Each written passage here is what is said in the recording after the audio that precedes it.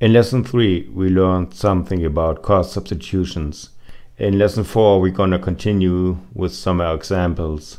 The first part is in C major, the second part is in the key of G major.